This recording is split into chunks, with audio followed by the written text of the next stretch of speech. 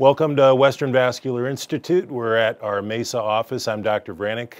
We're offering you an educational video today on varicose veins and venous insufficiency.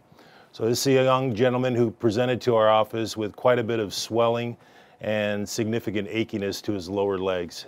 He had an ultrasound showing that his greater saphenous vein, which we already treated last week, which runs from the inner groin all the way down to the ankle, was incompetent, and we treated that with an ablation technique that we're going to show you today. Also, his lesser saphenous vein, which runs from the popliteal or back of the knee crease here down to the ankle, was wide and incompetent. So today we are going to proceed with the ablation procedure. This is the ablation catheter. It's a long catheter, but the tip is the most important part. This little copper-looking area here is the heat source element, and what we're going to do is put that through a sheath. We've already gained access into the lesser saphenous vein, and we're going to insert this at the right distance up the dilated lesser saphenous vein. And then we're going to put some numbing medicine around that to prevent any heat distribution or pain in the tissues during the procedure. So here you see we're advancing the ablation catheter up the lesser saphenous vein to an area where we feel comfortable that it's far away from the deeper veins, which are off the screen. You can't even see them. So it's a good safe distance, and we're going to start there. So what we're going to do next is empty the leg veins by putting his legs up and head down.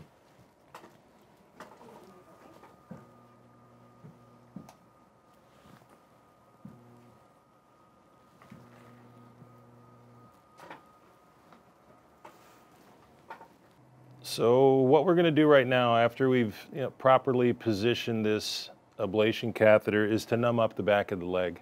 We're going to put what's called a tumescent solution, which is basically a bunch of saline with Novocaine and a little bit of epinephrine into the tissues surrounding that catheter, and therefore that minimizes the discomfort during the procedure. You're going to see that going in right now, that black stuff all around that white dot, which is the catheter. You might see my needle poking in there, and that's just the needle going around the vein. So we want to surround all that tissue with the anesthetic so he doesn't feel the heat of the catheter closing that vein during the procedure.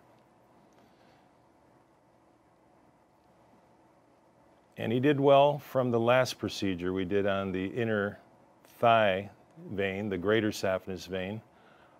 How does your leg feel after that one procedure, sir? A lot better, a lot less swelling. What, anything else? What about the achiness?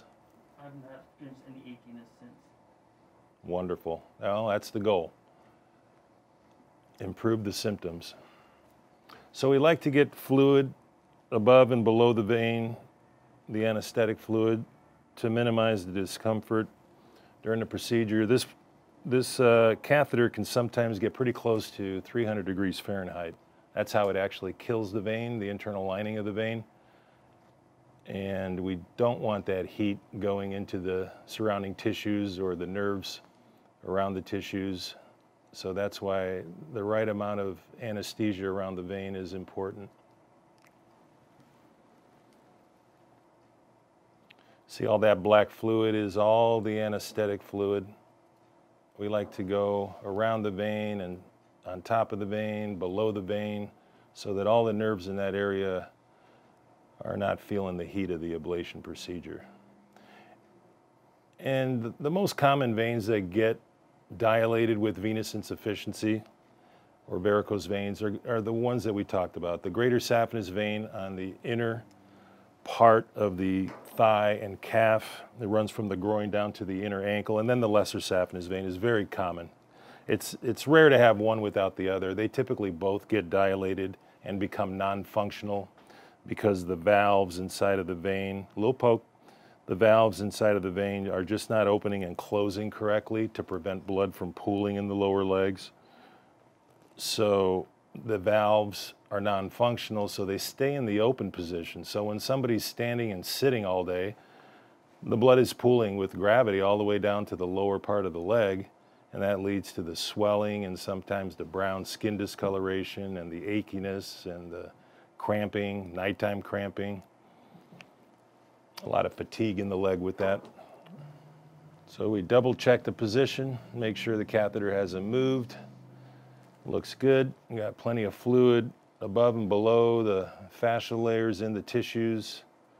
And give that a few seconds to kind of kick in, kind of like it being at the dentist.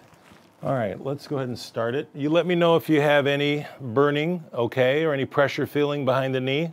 Okay, then we'll turn it off and give you a little bit more anesthesia in that area.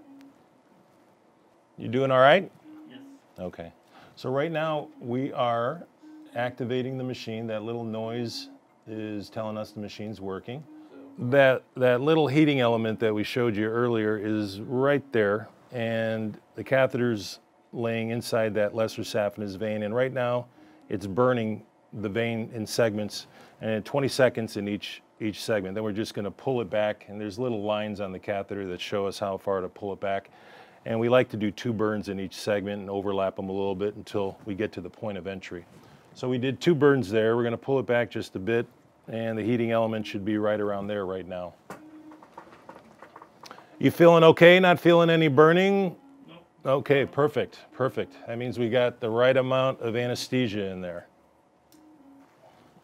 All right, so we're going to move the ablation catheter back a little bit, and it's probably sitting right there. And we're going to ablate or burn that segment. The catheter is inside the vein, and it reaches a temperature pretty hot, about, to be exact, 248 degrees Fahrenheit. And that's pretty hot. So it destroys the inner lining of the lesser saphenous vein. That little white dot in the middle of the screen is the catheter, and that black line going straight down is the shadow of the catheter. So it kind of tells us where the catheter is. We're getting pretty close to being done towards the entry point. We'll maybe do another burn or 2 on that vein and we'll be done. Then we'll get him wrapped up with some compression, and we will have him follow up with an ultrasound in a few days to make sure that everything is closed up and see how he's doing. And that's about it. We're pretty close to being done. So this is pretty much the area that we entered. Small little nick in the skin. We're going to put a little bandage on there and wrap him up. And then we're going to check him in a few days with an ultrasound and see how he's doing clinically. And hopefully everything will be okay.